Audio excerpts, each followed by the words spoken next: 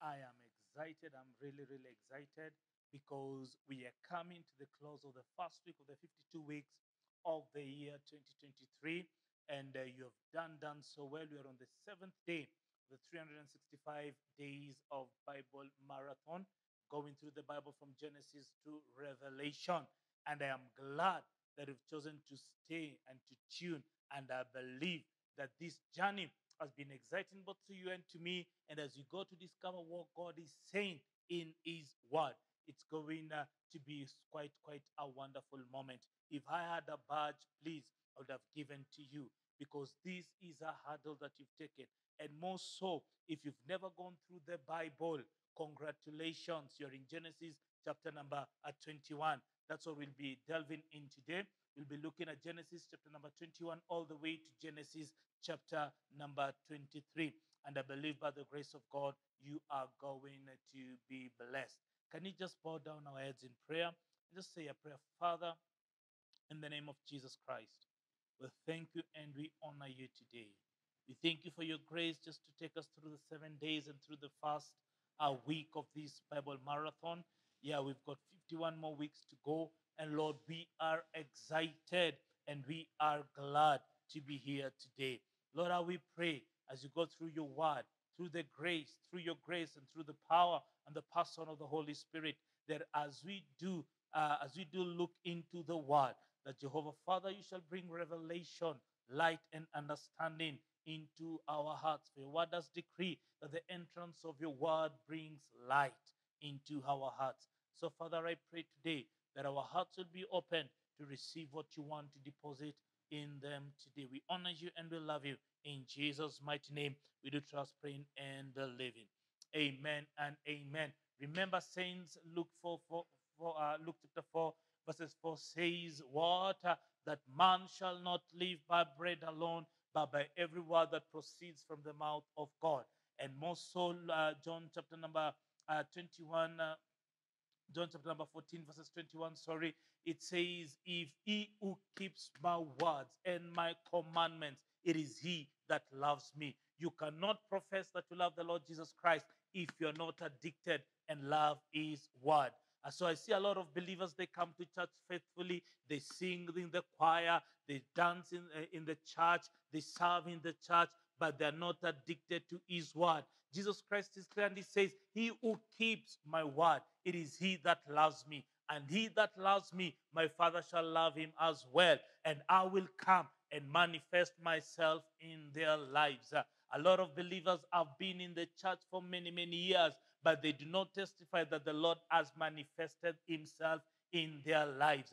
If you want to see God operate in your life, if you want to see God manifest in your life, you must become a word addict. Not only a word addict, but a doer of his word. It is loving his word that shows or portrays your love for him. So today we are in Genesis chapter number 1, and by the grace of God, I believe we shall be able to get into Genesis chapter number 23. So Genesis chapter number 21, the Bible says, and the Lord visited Sarah as he had said, and the Lord did for Sarah as he had spoken.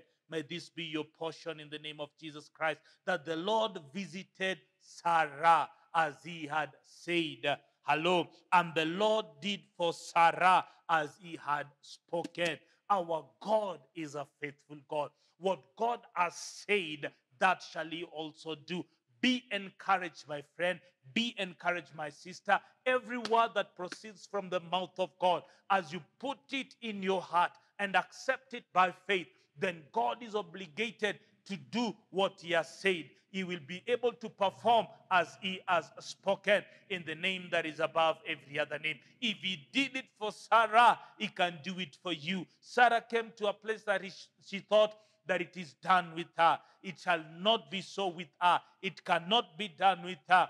Saying that she is old and her time is gone. And even Abraham at some point he thought that maybe the promise, yes, it's coming through Ishmael and not Isaac, but it was not so. It was not so. The promise was to come through Isaac. I want to tell you today, it might take long. The vision might tarry. The promise might have taken long, but it will surely come. that the Lord will visit you in your life. I pray that this year of the Lord 2023, whatever the promises that God has ever spoken in your life, that this shall be the year, this shall be the season, before the year comes to an end, the Lord will have visited you concerning what He has said in His life and pertaining to what He has spoken over your life. He is a faithful God. Numbers 23:19 says that God is not a man that He should lie, neither the son of man that He should repent. As He not said it, shall He not fulfill it. Our God is a great God. He stands true to His word. In fact, it says that He has honored His word far above His name. And I want to believe in your life today, as you study God's word, as you look into God's word, He shall visit your life. As He speaks into your life, He shall manifest every promise that He has spoken in your life. You believe that, you can say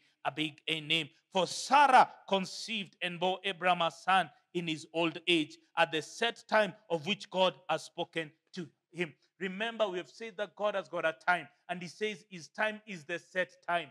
Please, saints, do not lose heart. Do not lose faith. So the promise might seem to have tarried. I want to tell you, you are in good company. When God speaks, there is a time that He has set. If you do not lose heart, if you mix faith with patience, then the set time will surely come in your life in the name of Jesus Christ.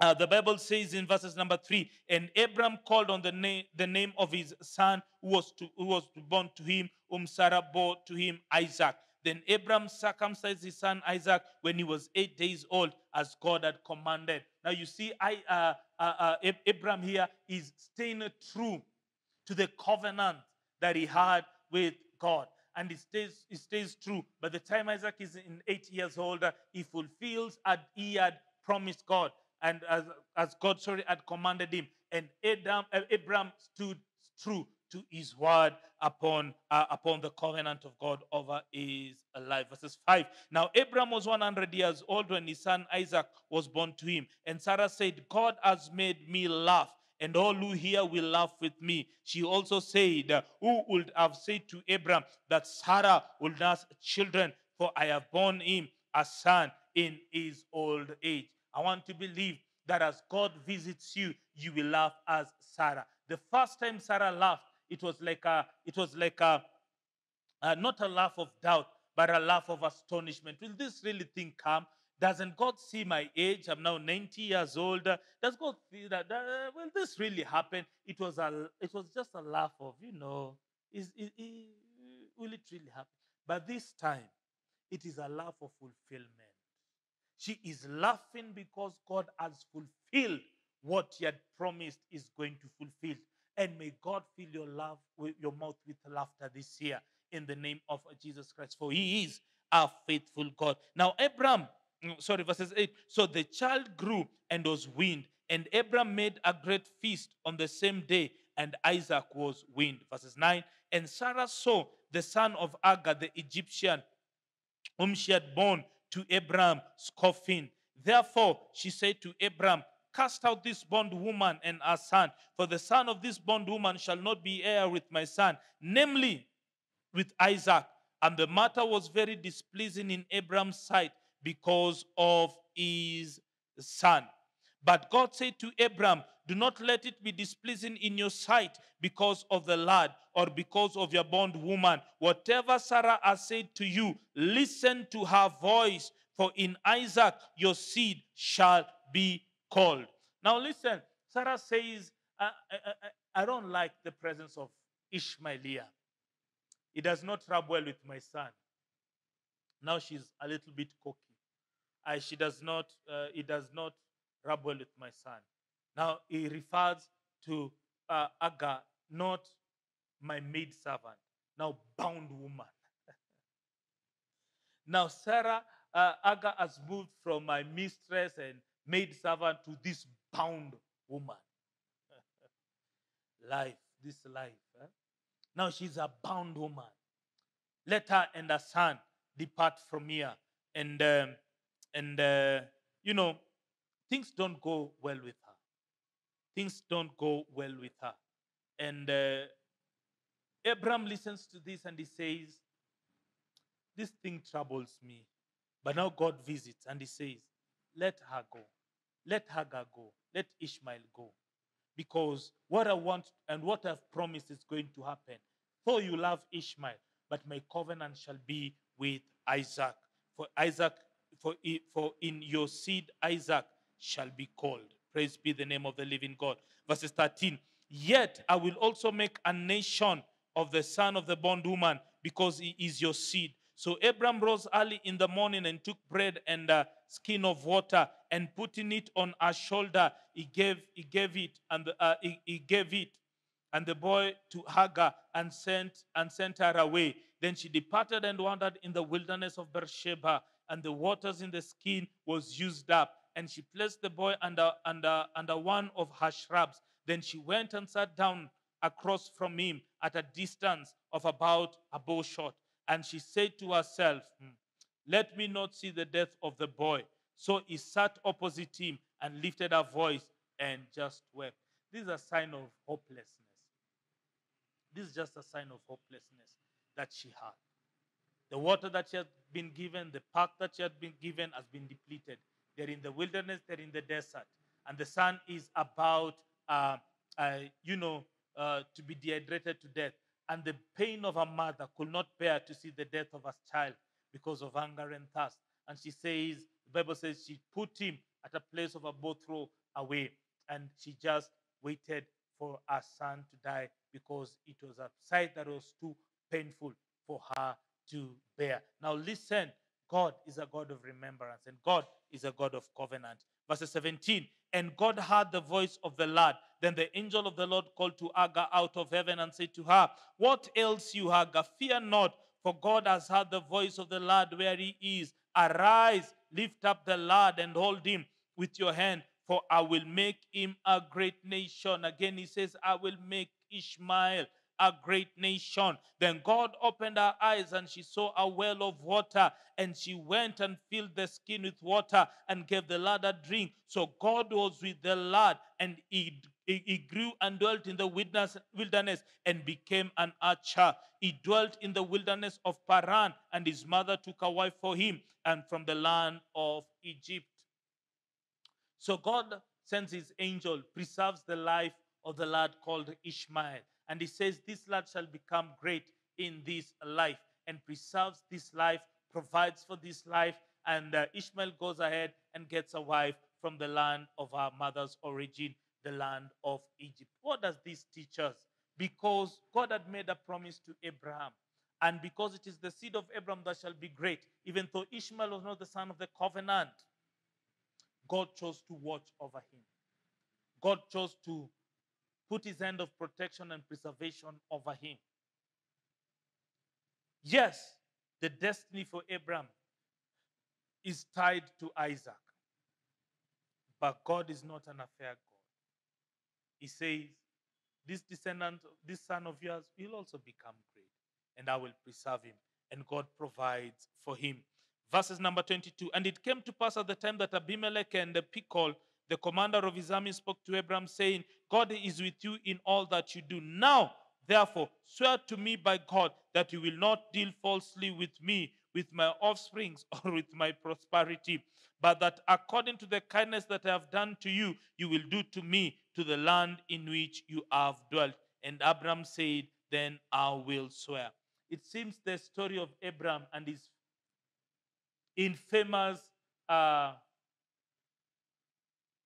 treachery, deception of deceiving great people around him by calling Sarah his wife, perhaps, his sister, perhaps, as his rumors are on the hood, are in the streets.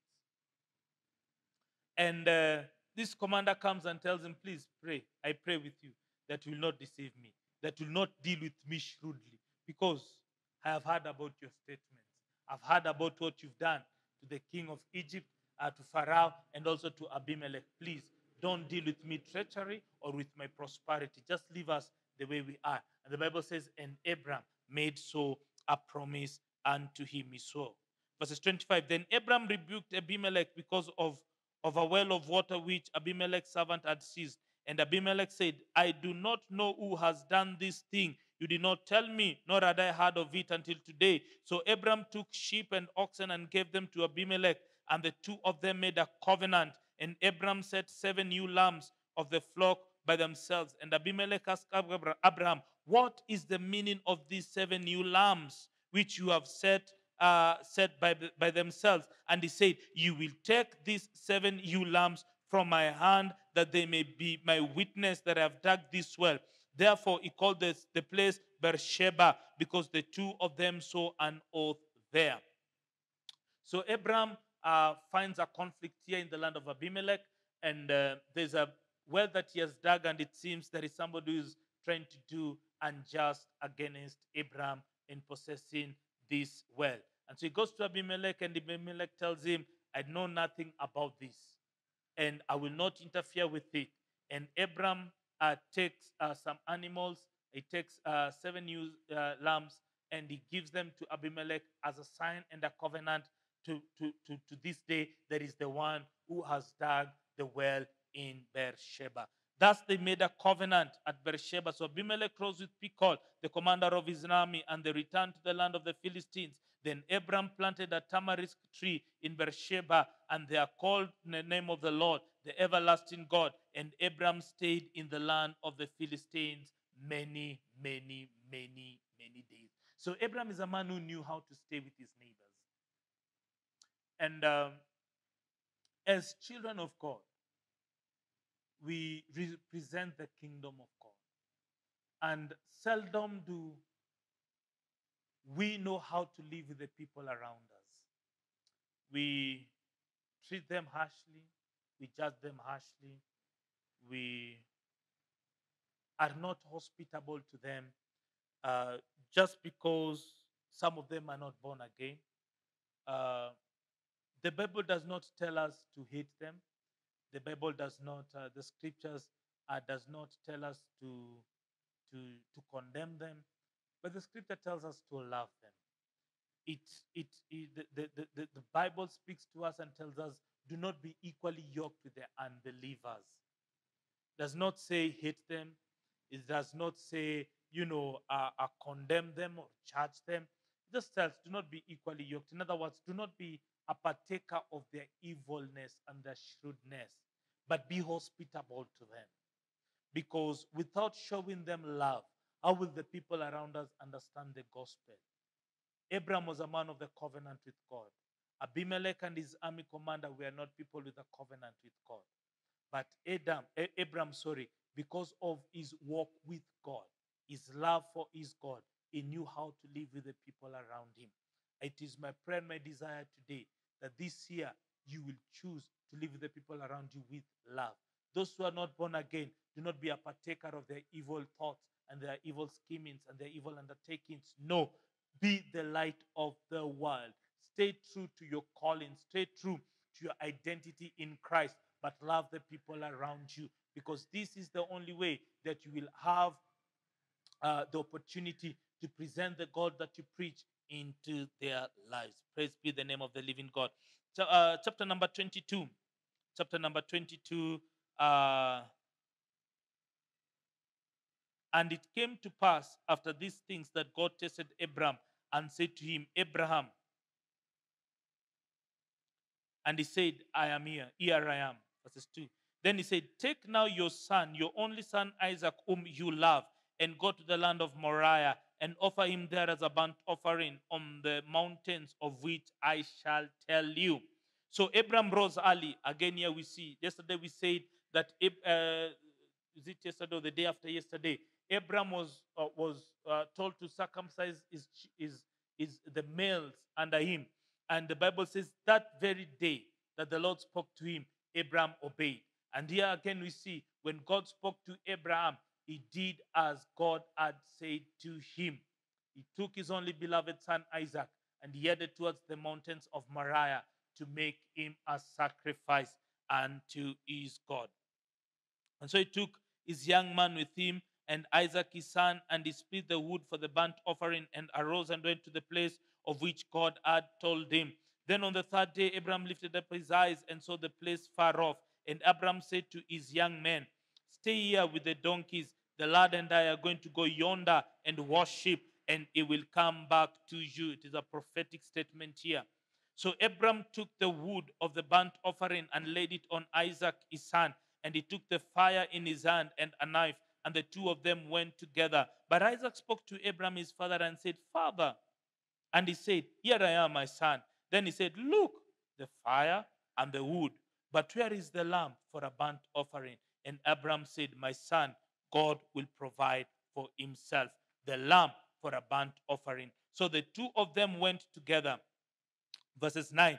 And they came to the place of which God had told him, and Abram built an altar there and placed the wood in order. And he bound Isaac his son and laid him on the altar upon the wood. And Abram stretched out his hand and took the knife to slay his son. And the angel of the Lord called to him from heaven and said, Abram, Abram. So he said, Here I am. Verses 12. And he said, Do not lay your hands on the lad or do anything to him. For now I know that you fear God, since you have not withheld your son, your only son, for me. Then Abram lifted up his eyes and looked, and there behind him was a ram caught in a thicket by its horns. So Abram went and took the ram and offered it up for a burnt offering instead of his son. Now God appears to Abram and he says, I want you to sacrifice Isaac. Abram does not question.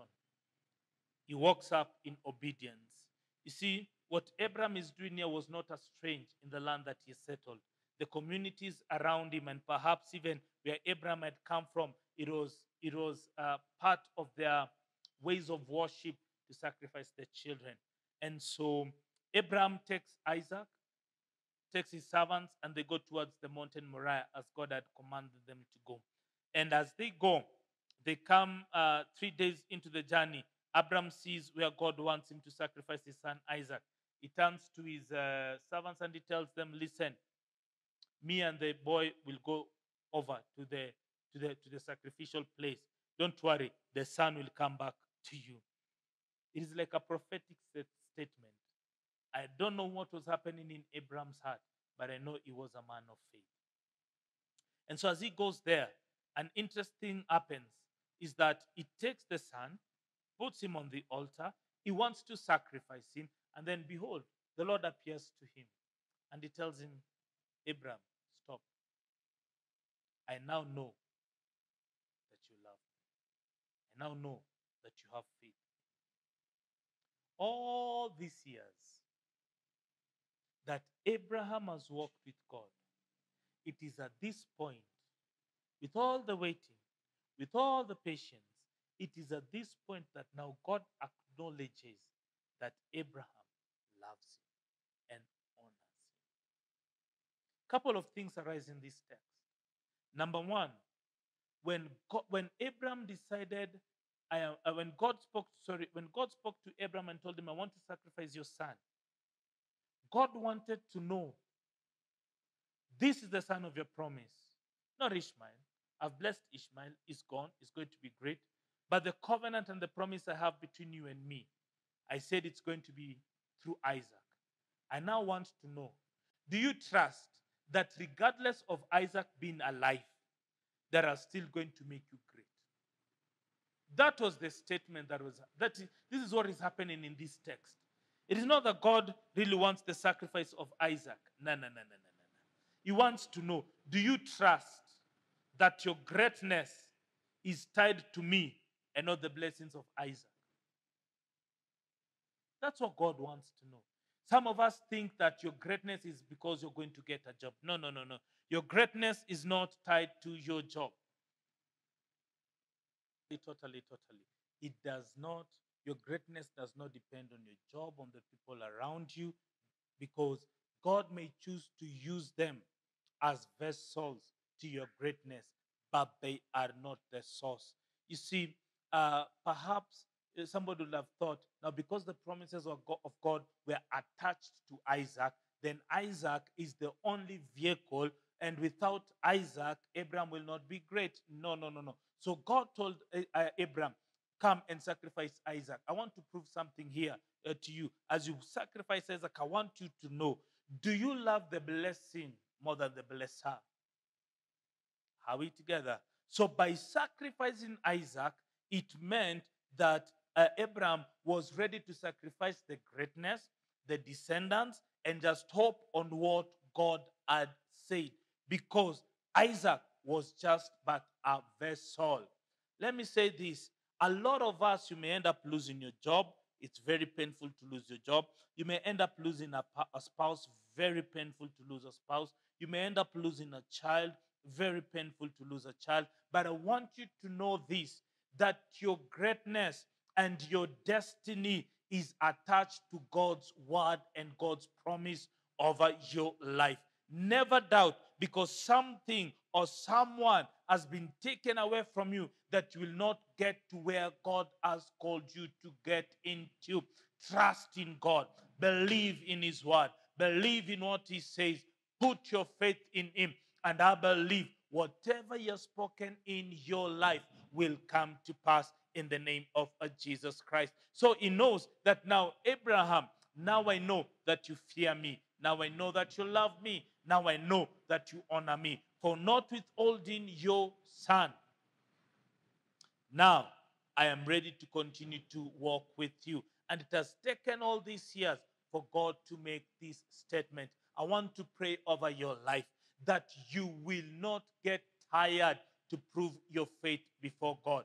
Every day, every single year, God will keep on testing you. Situations will come to test your faith.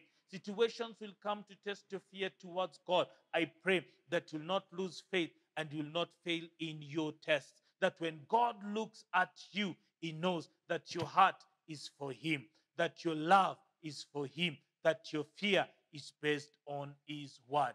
Please, saints, again, your destiny and your greatness is not first attached to things or people. It is first attached to God. He will choose to lead you to the greatness, and He will choose to use any vessel, whether it is your job or the people around you, your spouse, your children, your parents. He may use them as vessels, but they are not the source of your greatness.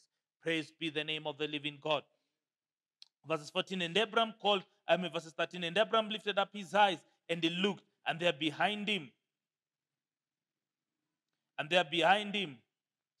was a ram caught in the thicket by its own. So Abraham went and looked and took the ram, and offered it up as a burnt offering instead of his son. And Abraham called on the place the name of the place, the Lord will provide. As it is said to this day, in the mount of the Lord it shall be provided for. It means Jehovah Jireh. In this place the Lord shall provide.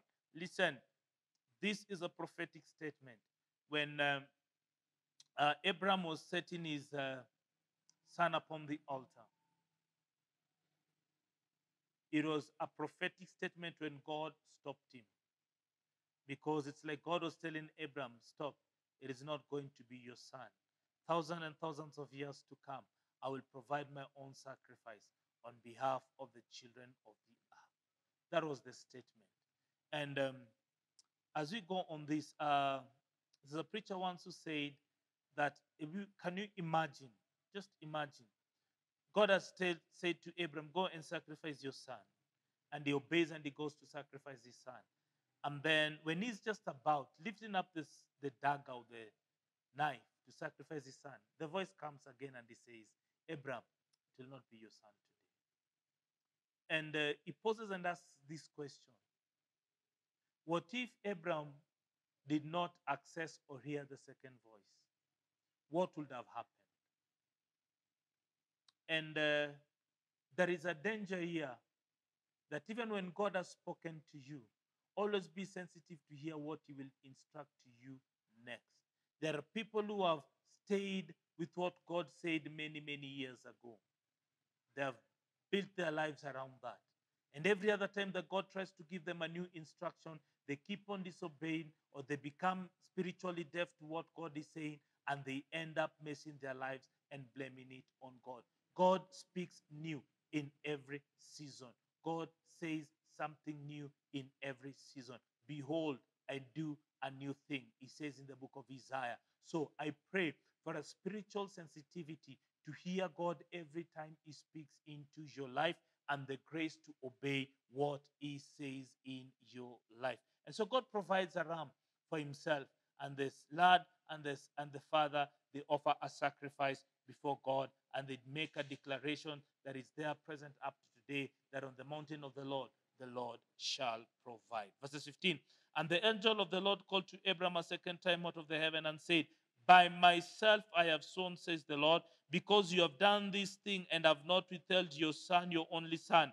Blessing, I will bless you, and multiply, and I will multiply your descendants as the stars of the heaven and the sun which is on the seashore. And your descendants shall possess the gates of their enemies. In your seed all the nations of the earth shall be blessed, because you have obeyed my voice. Wow.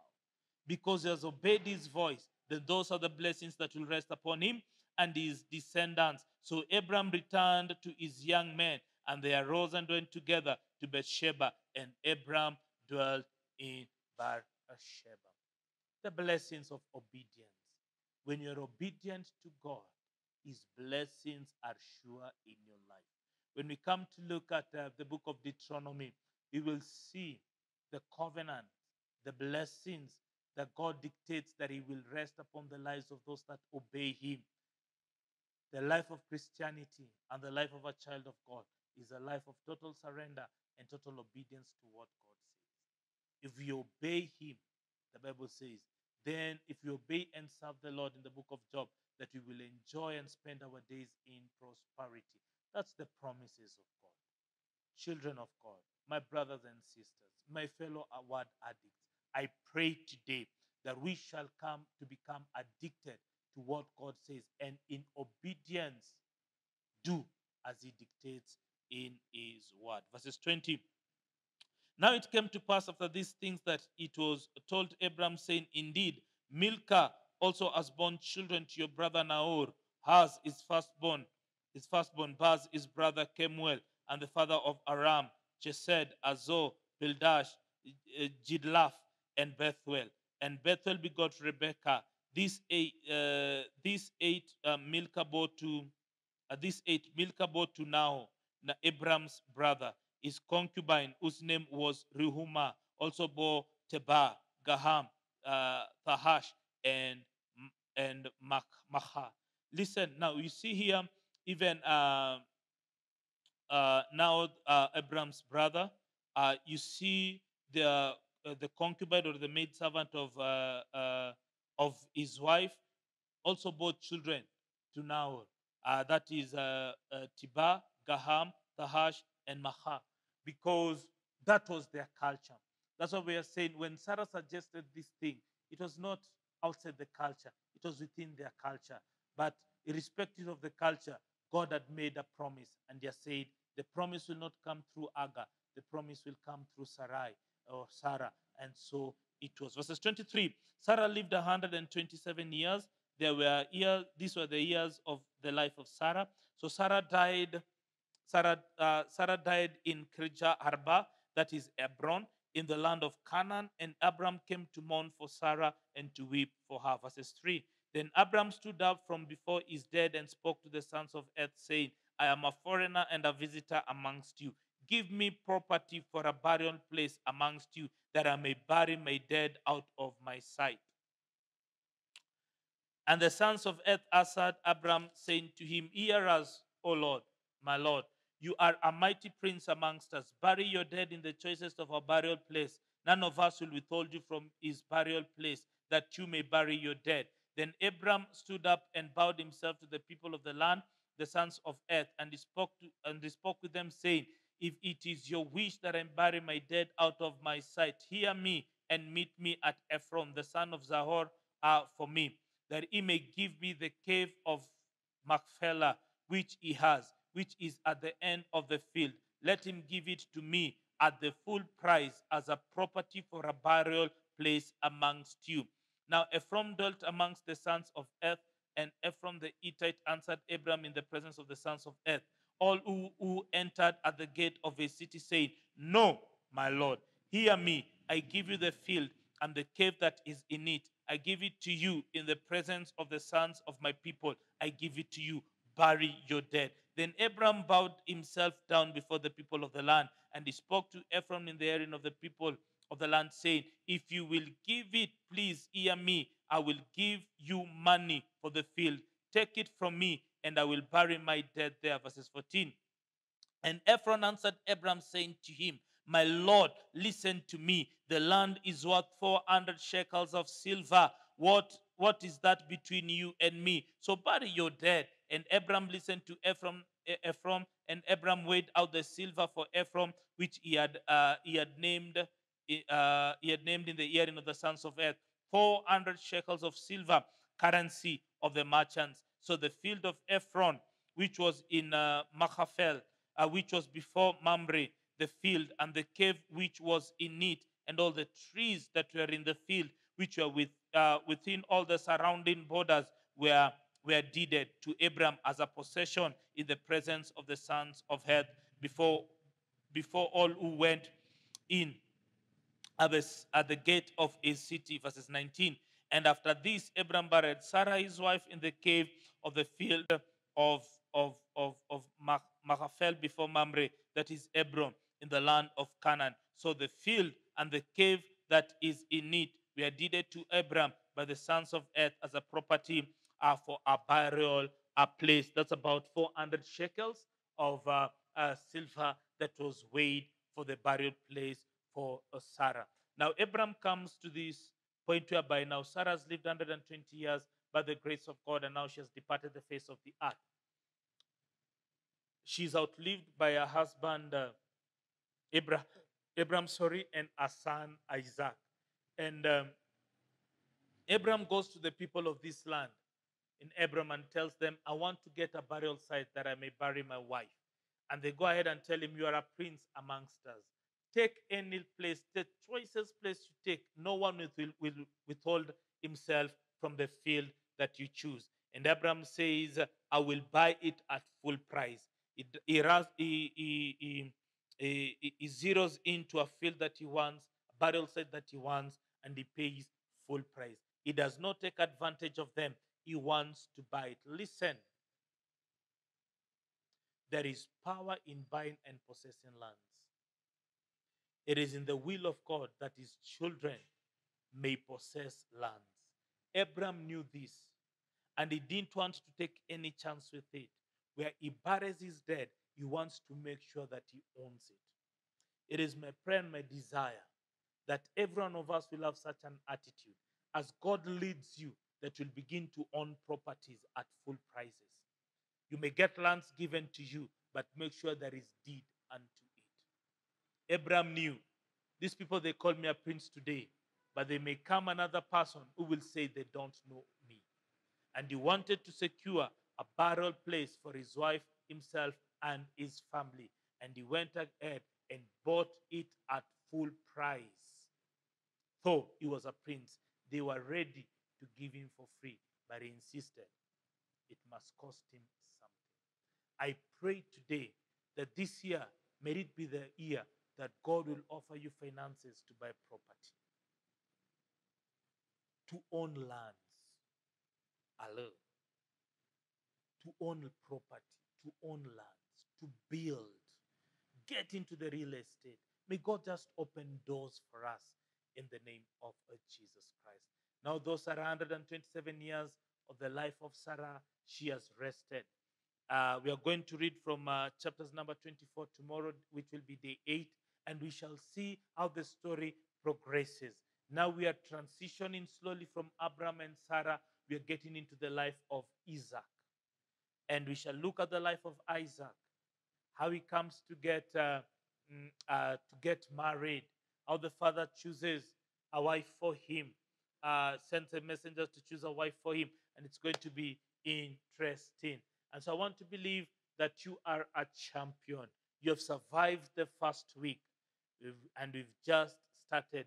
51 weeks are ahead of us, and you're going to be faithful, and you're trusting God for the grace to finish this race in the name of Jesus Christ. I want to believe that you're being blessed, and I want to ask you, please give us feedback. Send us a text, contact us, send us a message on the WhatsApp, and we shall be glad to get back to you. Send in your questions. We want to have a question bank. My team is working around the corner. Send in any questions. Those who are sending us, we are compiling those questions, and by the grace of God, we shall address them as we finish the book of Genesis before we get into the book of Exodus. Uh, if you want to partner with us, you're welcome to do that. You want to send us an offering, you want to send in your tithe, a love gift, a seed offering, you're welcome to do that.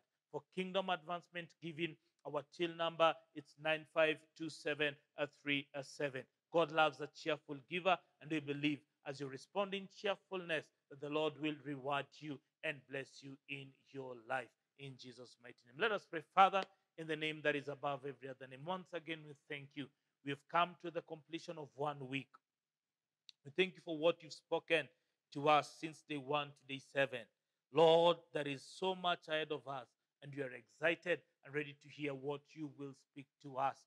Lord, I pray for my listeners and my viewers that this event shall not be in vain, but that you shall speak to us, you shall encourage us, you shall, manifest yourself in our lives in such a great, great, and mighty way. We honor you and we love you. In Jesus' mighty name, we do trust, praying, and believing. Shalom, shalom, shalom. See you tomorrow, same time, same place. In Jesus' name, you are a blessed one. Amen.